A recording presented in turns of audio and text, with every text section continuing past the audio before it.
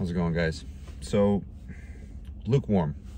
What does that term mean, and how does it apply biblically, and how is it misused? That's kind of what I want to go over today. In the colloquial modern day understanding, lukewarm is essentially simply just a mix of hot and cold, generally considered to be something that is not super useful for a lot of things. In antiquity, Roman culture, Greek culture, lukewarm water was used specifically for the practice of gorging oneself on food and then drinking lukewarm water so as to stimulate regurgitation, so that the person, the pagan, could go on and celebrate their false god by feasting, as they would call it. So it has some pretty easy to understand connotations, and biblically, historically, also has some paganistic and weak-willed or weak-minded associations with it. And when somebody is called lukewarm, it is generally considered a slight, right? Now, in modern day understanding in the church, it's being abused by some to somehow mean that if you are called lukewarm by somebody who, unfortunately, if they're part of this modern day church, are likely themselves lukewarm, what they're saying is they're essentially impugning you for not accepting their misguided view of Scripture, abuse of spiritual gifts, or what they view as spiritual gifts, tongues, prophecy, etc., when it's clear we have everything we need in the Bible. And they come up with, terms like cessationist, and again, they call us lukewarm because they think that because we're not overly emotional or lacking sobriety of spirit and mind, that we somehow are not showing a great faith like they are, right? But the reality is lukewarm in a biblical sense has a deeper and somewhat more difficult definition to understand, although I think it's quite simple once you get into it. So essentially, the church of Laodicea, this is Revelation 3:14 through 22, are told, and they are a church, by the way. This is another misunderstanding. That letter was written to believers. It wasn't written to unbelievers. The Bible is for believers, right? So those who are part of that church, which I have opined that is this age specifically, because we're right on the cusp of tribulation, we're being told we're going to be spit out. And then in Revelation 4:1, it clearly states that after these things, the events of the tribulation commence thereafter, right? So there's a timeline associated with it. To me, it seems to be quite clear. And our particular generation is known for being very self-reliant, very sure of itself, very full of itself, and very convinced that what it has is proof that we somehow have arrived to the pinnacle of faith, when really he calls us wretched, pitiful, poor, blind, and naked. In more broad terms, or the broader understanding of what that means, well, here, let's see. And this is pretty straightforward. 2 Corinthians 6:14 and 15. Paul is getting into the Corinthians' tendency to be worldly, have friends with unbelievers, and treat each other the way that unbelievers treat each other. Verse 14, do not be yoked together with unbelievers. For what do righteousness and wickedness have in common? Or what fellowship can light have with darkness? What harmony is there between Christ and Belial, or Baal, depending on your translation? What does the believer have in common with the unbeliever, right?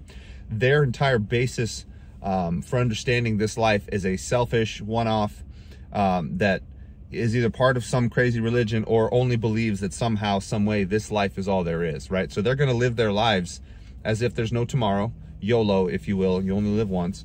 And they're going to do everything they can to get what they want out of this life at the expense of any potential relationship or understanding of God, right? And they're going to basically, well, be selfish and bite at each other and be jealous of each other and have a lot of hatred and discord, right? The way of the world around us. Unfortunately, we have a lot of that in this day. The Corinthian church was actually a really good example as to what our current church is today.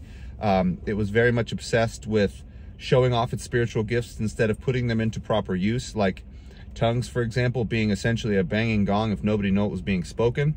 Tongues are directly called by Paul a sign for unbelievers, and yet they were still barking back and forth at each other so as to somehow prove their spiritual acumen as being greater than others, and them somehow being deserving of some higher position than others, based upon worldly and childish understandings. Very, very lukewarm, right? Matthew 6:24, the Lord is very, very clear. No one can serve two masters. Either he will hate the one and love the other, or he will be devoted to the one and despise the other. You cannot serve both God and money. Now, although one could get into, the necessities of life having to be paid for by money, the reality is we're told over and over and over again to never have to really worry about worldly things. Just whatever job we're doing, get into it, serve the Lord through your job, and he will take care of your life. Whereas the unbeliever, and unfortunately modern day Laodicea, is very much self-absorbed with getting someplace in this life, leaving their mark, or having a big retirement, or a lot of worldly goods. And this in no way means that there's no such thing as rich believers. There are, but unfortunately that is more indicative of our time than any other statement, I would think. We say we are rich, but really we are wretched, pitiful, poor, blind, and naked, right? Here in the West especially with all the modern technology that we have, somehow we're convinced that all of this is a blessing from God, and it truly is. However, it is hijacked by Satan and his demons, very much to instill a sense of self-righteousness and self-indulgence that quickly leads us into trying to serve both the Lord and Satan, right? And money is unfortunately commonly behind a lot of the reasoning and logic for Laodicea's approach to living a worldly life. That doesn't mean that verse specifically talks about our time, because this has been an issue with humans ever since the beginning, being greedy, selfish, and so on. But the reality is, it really comes down to wanting to serve ourselves and therefore sin and therefore Satan, and wanting to serve God at the same time, right? Because the hot side of lukewarm faith is the fact that you are, again, an actual believer, but you're also dabbling in all these things that Satan has co-opted specifically to keep the unbelieving world constantly caught up in itself, right? It is the reason why the third seed, the seed among thorns, is still technically considered a believer, still ends up being saved, but becomes so invested in making a name for itself, having fancy things, bills, toys, and so on, which, that's not to say that the Lord's not going to give us these things so as to pass the time, because everybody is sinful and everybody needs a filler in their life. Nobody can perfectly adhere to the Bible perfectly all the time. But they should be gifts from him. They shouldn't be something that we strive after constantly, and our generation, unfortunately, is known for that. 1 Corinthians 11:17 through 19. In the following directives, I have no praise for you, for your meetings do more harm than good, which, in my opinion, is directly applying to just about every denomination in existence today. In fact, just the reasoning behind denominations shows what I'm going to read here thereafter. So verse 18. In the first place, I hear that when you come together as a church, there are divisions among you, and to some extent, I believe it.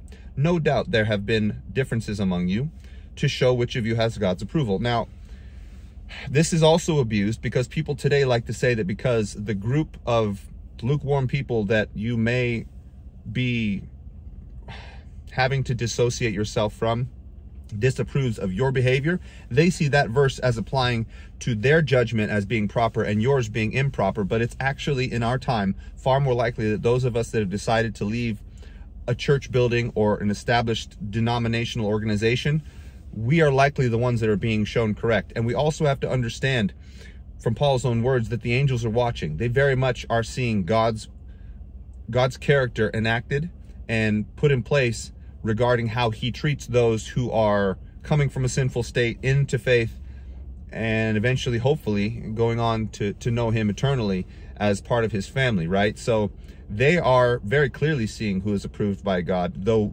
unfortunately in our time that is not common, and in fact I would say the exact opposite of what's really going on. Romans 12:3 through 8. And on that point, by the way, the ones who stay members of that church would say that those who leave are lukewarm because they don't join in on the mass group activities and abuse things like saying, well, you have to commune with other believers.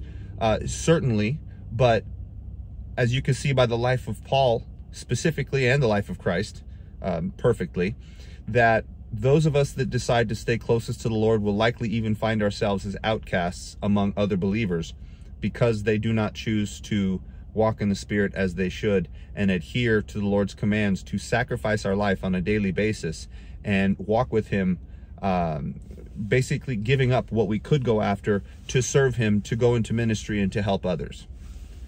Let's go back to that verse, Romans 12:3-8. For by the grace given me, I say to every one of you, do not think of yourselves more highly than you ought, but rather think of yourselves with sober judgment. We have to be sober of mind. We shouldn't be sitting around trying to pump up our emotions all the time, thinking that that somehow is a replacement for truly walking in the Spirit and truly doing the hard work that the Lord would have us do for the benefit of the larger body of Christ.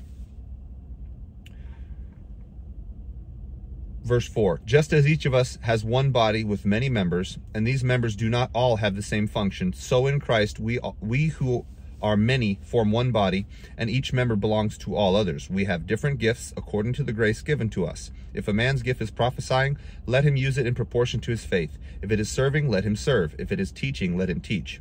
If it is encouraging, let him encourage. And if it is contributing to the needs of others, let him give generously. If it is leadership, let him govern diligently.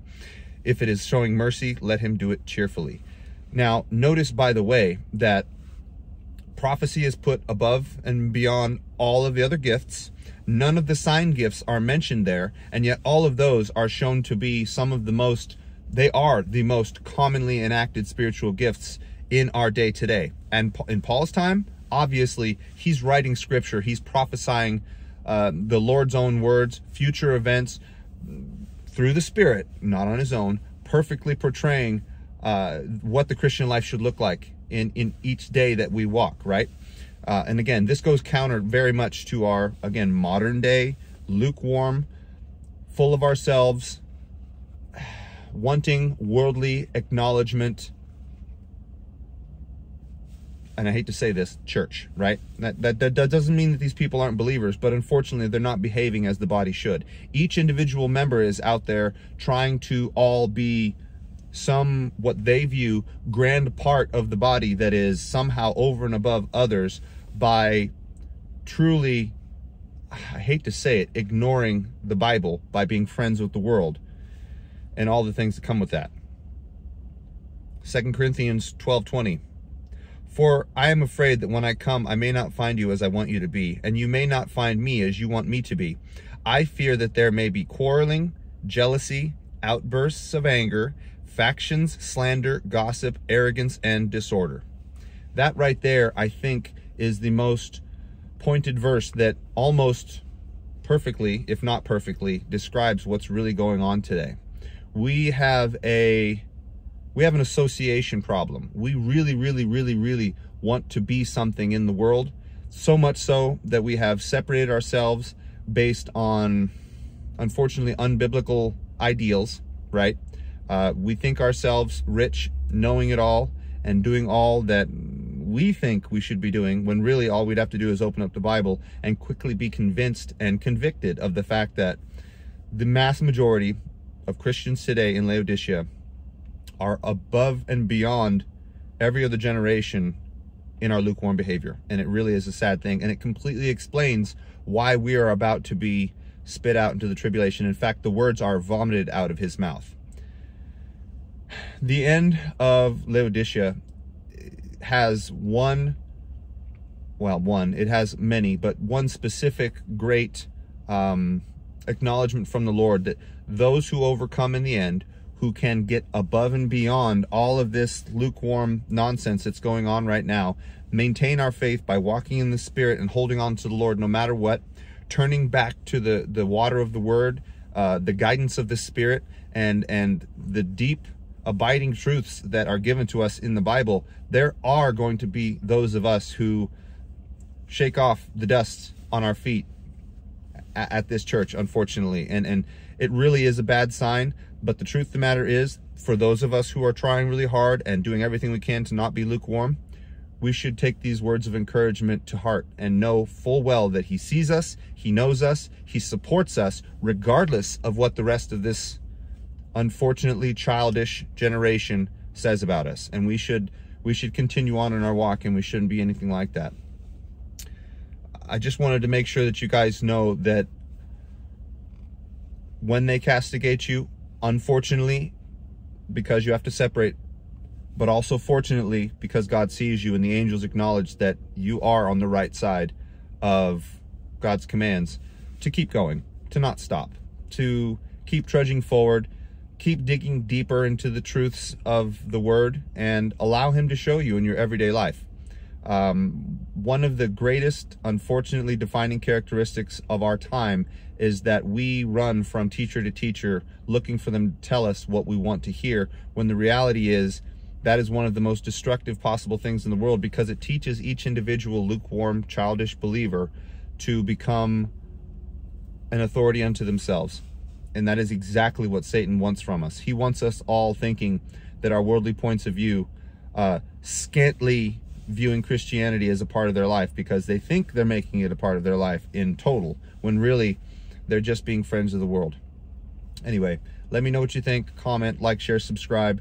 Obviously, there's a lot more to it. I just wanted to put this out there because we need to understand that it's not just a pejorative term. It is an actual reality that we are all up to our neck in at this moment in time, right before the tribulation pops off. I hope you guys are all doing well.